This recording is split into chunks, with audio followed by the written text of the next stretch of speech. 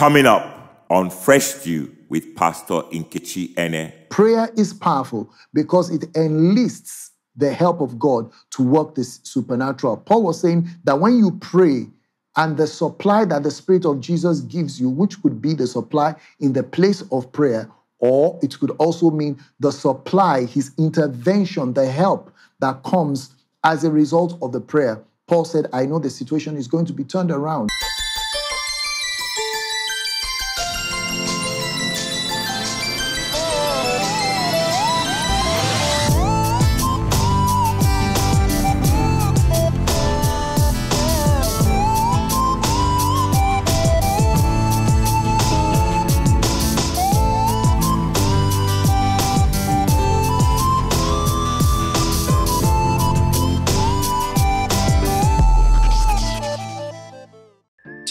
Call of God to full-time ministry of our Lord Jesus Christ? Do you wish to have a deeper knowledge of the Word of God, business, music, or leadership? Then Ecclesia, School of Local Church may be the place for you to get trained. Good news! Ecclesia, School of Local Church expands its modules to include online learning and offers a range of diploma and certificate programs that are calendar-based or self-paced. The application and admission process is now completely online and requires that you have created a profile. The application form linked to your profile enables you to keep saving any data provided until you're ready for final submission. The following steps serve as a guide to helping you complete your application process. Create an account by clicking on the Create an Account button, filling the required information on the account opening form and submit. Check your email inbox or spam folder for your login details. Go back to the Ecclesia homepage and click on Sign In. Once you're signed in, you can apply by clicking the Apply Now button on the homepage or in the Admissions tab. Select a program of choice, either calendar-based or self-paced. You can read what we offer for more details. Fill in all the required information on the form. Click Save Draft if you want to continue your application at a later time. Your unsubmitted application can be accessed from the registration page. Submit your application if you are done. Your application will be reviewed and a decision will be sent to you via email. To find out more about Ecclesia, download the brochure, ecclesiaschool.org. Hello, and welcome today to Fresh Dew. Fresh Dew is a program that's designed for you. It's designed to build you up and to give fresh inspiration and direction for your life. Pastor Nkechi Ene is a host of Fresh Dew, and she's asked me to come and share the Word of God with you. And I'm very grateful to her for this opportunity to bring the Word of God to you. And we have been looking together at a subject titled The Futility of Worry. And this is part 8 of this message. And our key texts have been Philippians 4, 6, and 8. I'll just read verse 6 so that we can get into what we have to get into today. Philippians 4, 6 says, Be anxious for nothing, but in everything, by prayer and supplication with thanksgiving, let your requests be made known to God. And the peace of God, which surpasses all understanding, will guard your hearts and mind through Christ Jesus. In the CSB, it says, Don't worry about anything, but in everything, through prayer and petition with thanksgiving, present your requests to God. In the Good News Bible, don't worry about anything, but in all your prayers, ask God for what you need, always asking him with a thankful heart. And so we've seen that the word anxious, the Greek word merimnao, that it means to be anxious, just that solicitous, expend careful thought, to concern oneself, to be occupied with by your thoughts, to feel an interest in. It means also to be troubled with cares. Futility comes from futile, which means pointless, producing no useful effect. And so worry is an exercise in futility, not just because it achieves nothing, but it actually makes you worse off than when you started out. So why is worry an exercise in futility? Why do we say the futility of worry? For certain reasons from our text, We're really using Philippians 4:6 as our launch pad in this series. Of course, looking at other texts, but that's our key note text. And from there, we have seen, first of all, that we have been commanded not to worry. It's a command. Secondly, like we started in the last part, you have a caring father. In the last two parts, I should have said, you have a caring father. And then we said under that, instead of worrying about anything, talk to God about everything. I think we made the statement, turn every occasion for worry into an opportunity for prayer. And then we looked at the second point in the last episode, under point number 2, that we are commanded not to worry because our Father cares for us. That 1 Peter 5:7, and we looked at Jesus' teaching, parts of select portions of Jesus' teaching, where he emphasized our value and that we are of worth and that we matter to God. And because we matter to God, purchased by the blood of his Son, Jesus Christ, we are not our own. In fact, we are not our own. We belong to God. Then he's pledged and promised to take care of us. So let's proceed a step further in this episode, still looking at the care that we have a caring father. We'll conclude this point, this second point today. So the next thing I want us to see, we find in that verse. Look at Philippians 4, verse 6. He says, do not be anxious about anything, but in everything, by prayer and supplication, with thanksgiving, let your requests be known to God. There's a certain number of words here that border on prayer. Notice prayer, supplication, thanksgiving, and requests. All those words, and we're going to piece this down as much as we can in this part. So what does this show us? It brings us to the third thought, the thought we'll explore today, and which is this: utilize the full range of prayer. Utilize the full range of prayer. Because you have a caring father, instead of worrying, talk to God. Because you have a caring father, you're commanded not to worry because he cares for you. And because you have a caring father, utilize the full range of prayer. In other words, use the things he has made available, placed in your hands, to be free from worry. Look at that same Philippians 4:6 from the Kenneth Woos. We read it last time, but let me read it again. Stop worrying about even one thing, but in everything by prayer, whose essence is that of worship and devotion, and by supplication, which is a cry for your personal needs, with thanksgiving, let your requests for the things asked be made known in the presence of God. So like I said, Paul uses different words that relate to our requests and how we should make them known unto God. He says again, in everything by prayer and supplication, with thanksgiving, make your requests known unto God. In other words, how do you make your requests known unto God? Your requests are those things, like I said, that would otherwise have constituted worry, that would have made for worry. So what do we do with these requests? We make them known unto God through the means of prayer and supplication, accompanied with thanksgiving. That word request is the Greek word aitema, which refers to, is from the word aeto, okay, which refers to a thing asked or sought for. It refers to a petition or a request. It is also translated requests or petitions in 1 John 5:15.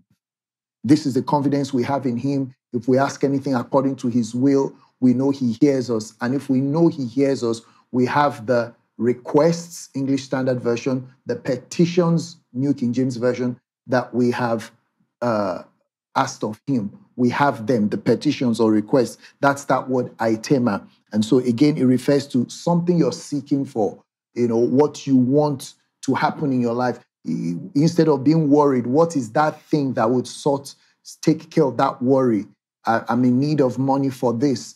I'm in need for my rent, money for my rent. I need, my children are being sent out of school.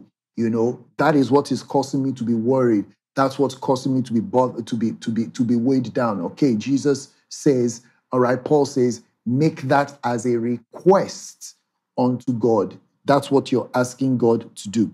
Now, why did Paul use these different words? There are different words, like I said, that Paul uses. in Philippians 4:6.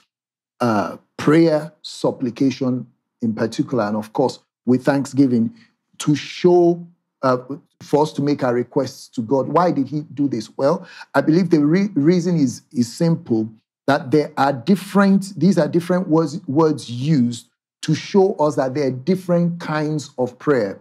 When Paul is speaking here, he's speaking about our lives. So that means there will be some situations where we make our requests known unto God with prayer. There are some situations where we make our requests known unto God with supplication. Then there are some situations that it will actually be a combination of both prayer and supplication, with that full range of potentials, of tools, if you will, that God has placed in our hands. We can make our requests known to him, and then we can expect God to intervene in our situations.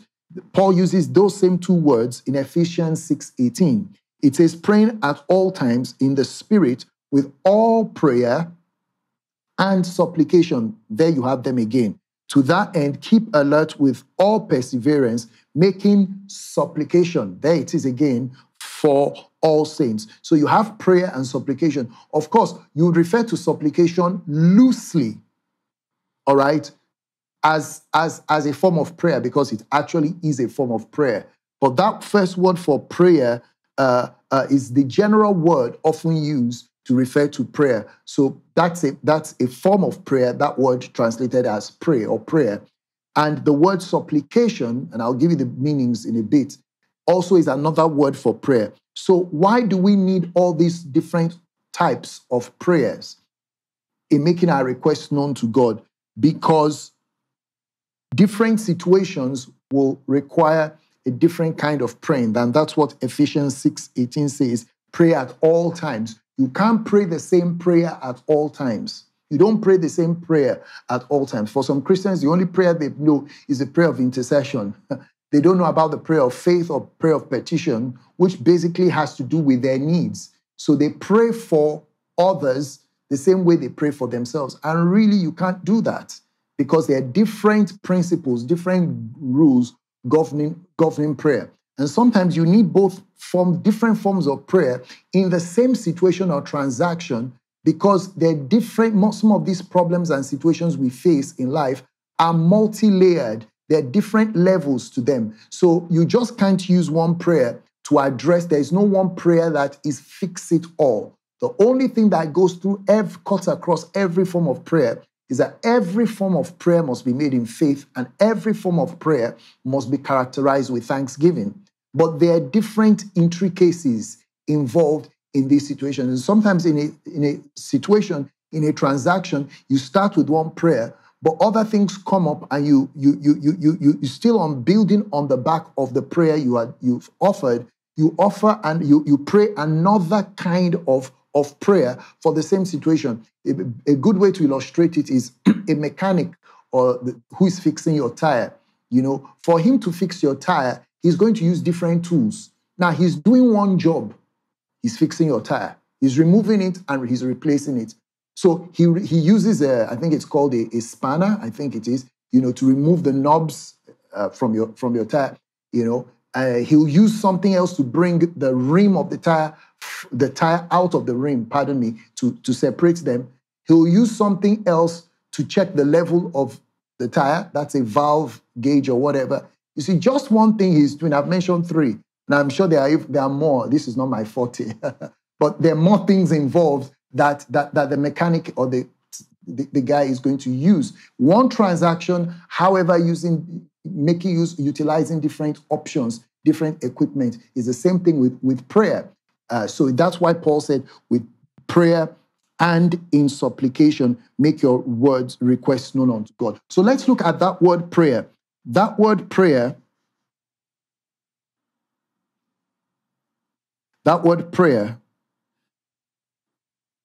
is the Greek word prosuke, and it means different things. It refers basically to prayer. It could also refer to a place where prayer is offered, and it is also referred to as a petition addressed to a deity. Let me show you places where that word is used so you can see how this would be involved in your life. Look at Luke chapter 6, verse 12 to 13. It says, in these days, speaking about Christ, he went out to the mountain to pray, and all night he continued in prayer to God. And when the day came, he called his disciples and chose from them 12, whom he named apostles. Notice the use of the word pray and prayer. Same basic word there, prosuke. I believe the other pray is prosuke. Pray is prosukomai, which is from prosuke, and then prayer is prosuke. So it shows us that Jesus prayed all night, continued all night in prayer to God. Let me show you another text which some of us are familiar with. James chapter 5, verse 14 to 18. Is any among you sick? Let him call for the elders of the church and let them pray over him, anointing him with oil in the name of the Lord. And the prayer, that's our word again, of faith will save the one who is sick, and the Lord will raise him up. And if he has committed sins, he will be forgiven. 16, therefore confess your faults to one another and pray, that's our word prosuke, for one another that you may be healed. The prayer, this is a different word, all right, of a righteous man has great power in its working. But that word prayer there, the next word there is desis, which is, interestingly, is the word supplication, which I'll come to in a moment. That word is used in the sense of prosuke here. So sometimes these Greek words, they're different, but they're used interchangeably because you can see that in verse 16. Verse 17, Elijah was a man with a nature like ours, and he prayed, that's our word, fervently that it might not rain, and for 3 months and 6 months it did not rain on the earth. Verse 18, then he prayed again, that's our word, prayed, and the heaven gave rain, and the earth bore its fruit. So Paul is telling us, remember, flashback to Paul, Philippians 4:6, in all things by prayer and supplication. Prayer, make your requests known to God. And we can see from this text some things about that word prayer, prosuke. And what do we see? Well, we see first of all in the life of Jesus that this prayer was involved, was crucial, vital in Jesus' choice of disciples. It tells us in verse 12 of Luke 6 that he continued all night in a secluded place in the mountain in prayer to God. And then verse 13 tells us that the next day, when the day had come, he chose his disciples. So what do you think happened? Well, in choosing his disciples, what did he do? Before he chose his disciples, what did he do? He invested time in prayer. So before you make any decision, major decision, small decision, spend time in prayer. And I'm not saying be religious about it. I mean, this is Jesus coming to accomplish his purpose on the earth. The people who worked with him were very important. And so before he went out, before he chose them, you're talking about the 12. Jesus even had a larger group of 70 people and even hundreds of people who were his disciples. But that inner caucus, that sanctum of people that would work closely with him, before he chose them, he spent time. So it's almost as though he compared his notes with God, or God got to take upon it. Lord, this is the person I'm considering. And when he was done with prayer, with his prayer, on the strength of his prayer, he chose his disciples, and they were the people who worked with him. We also see here that you should make an investment in your life, in a prayer life, in your prayer. Have a prayer life. Prayer is not just something we just crash on God.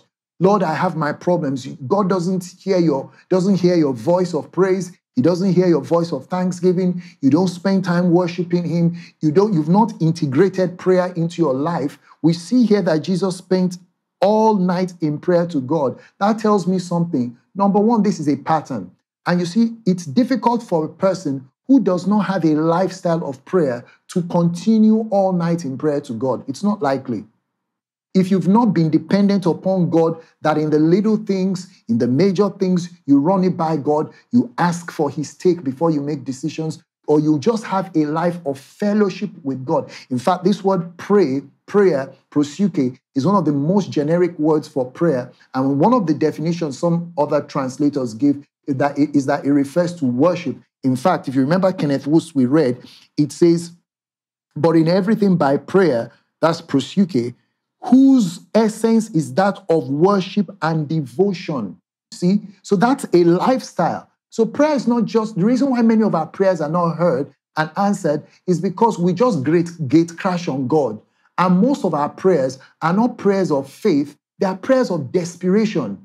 There is no intimacy. What Jesus said in John 15:7, if you abide in me, there is no ongoing practice of looking unto God, of drawing from God, of saying, Father, I love you. Thank you, Jesus. Glory to God. Like Paul said, pray continually. That rich rapport is missing in many of our lives. And so prayer just becomes a hollow shell and a shallow experience. So Jesus spent time in prayer. And then we see that from James chapter 5, prosuke, you pray in faith.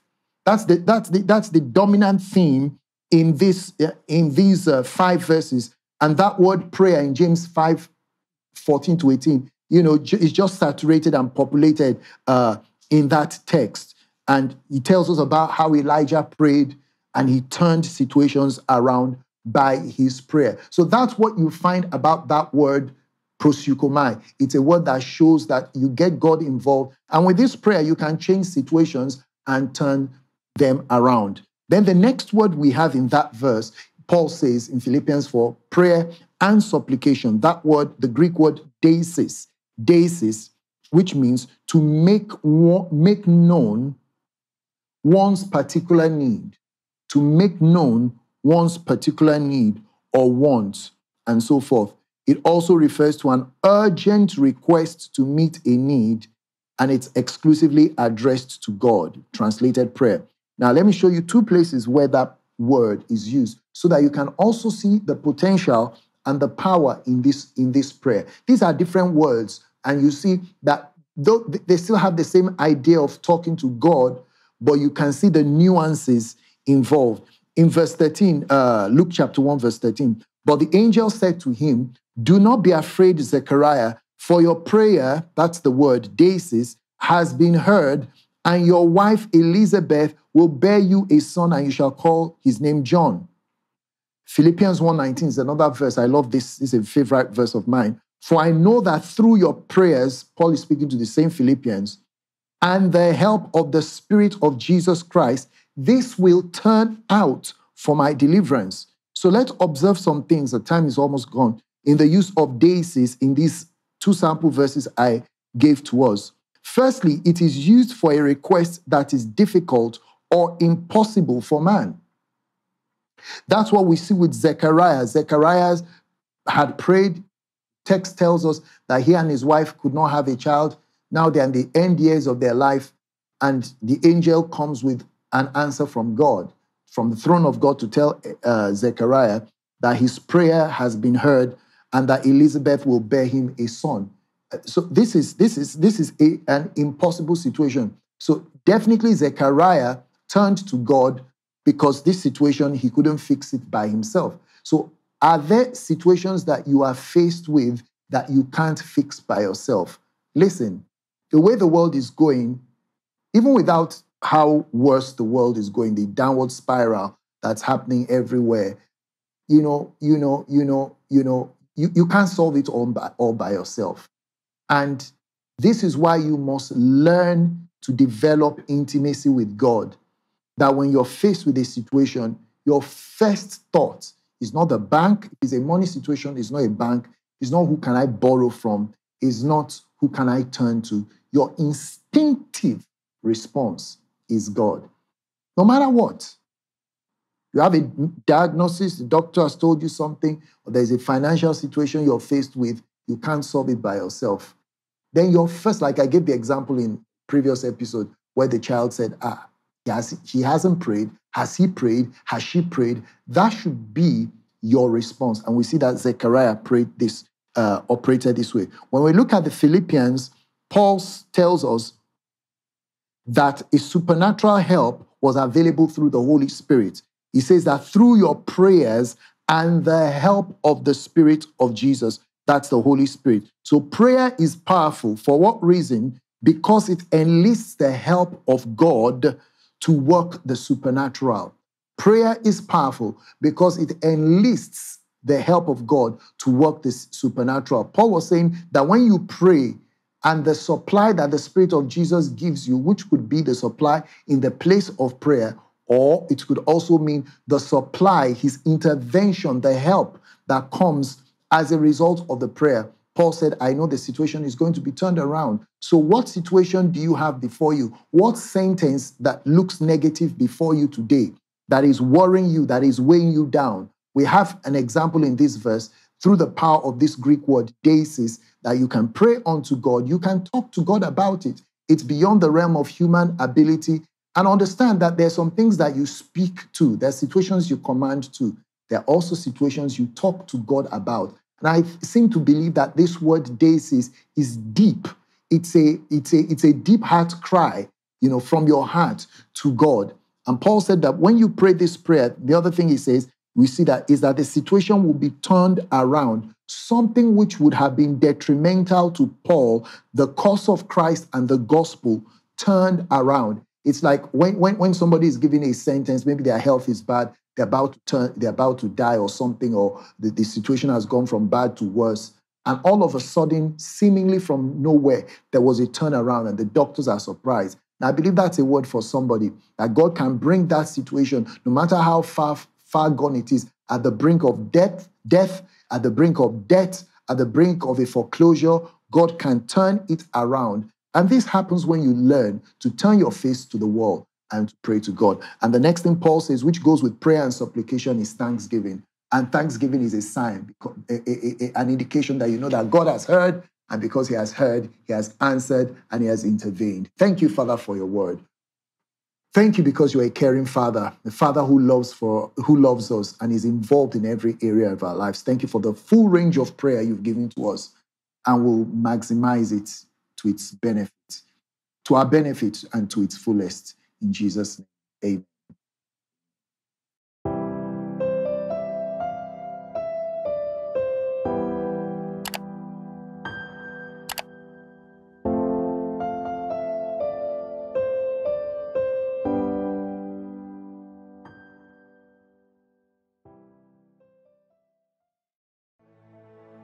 You have so many questions about your life and life in general. Why? When? How? What? Who? And the list goes on. Brother, Jesus is the answer to every question, and he loves you just the way you are. He loves you too much to leave you this way. He's knocking on the door of your heart. Will you make a decision for a change today to surrender your life to Jesus Christ, the Son of the living God?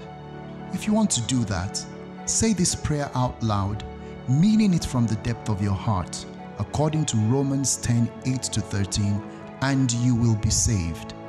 Lord Jesus, I come to you today. I believe you are the Son of God, and that you died for me and rose again just to save me. Come into my heart and make me brand new. As you have promised, I will live for you all the days of my life. In your name I pray. Amen. Amen and amen. Congratulations on taking the most important decision of your life. You are now born again and a brand new person. It has all happened on the inside of you. We can help you grow in your new faith so that what has just happened on the inside will surely be reflected in your everyday life. Please call us at 0700 Fresh Dew or email us at saved@freshdew.tv, and we'll be here for you.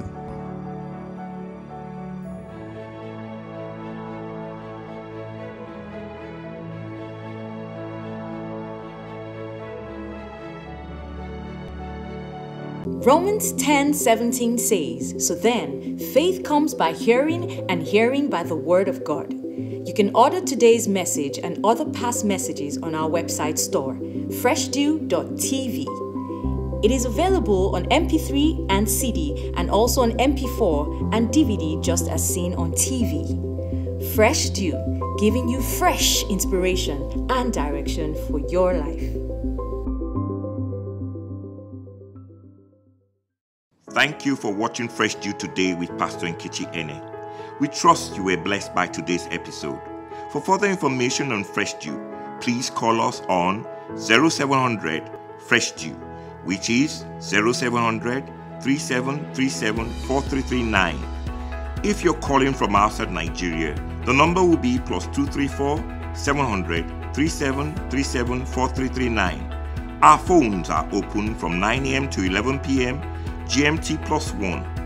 You can also send us an email to info@freshdew.tv and we'll be glad to serve you. We also invite you to like, follow, and interact with us on our Twitter and Facebook pages @FreshDewTV, and also on Pastor Nkechi's Facebook pages @Pastor Ketch. For more information on how you can partner with Fresh Dew and receive Pastor Nkechi's monthly letters and weekly MP3 gifts, please visit our website www.freshdew.tv.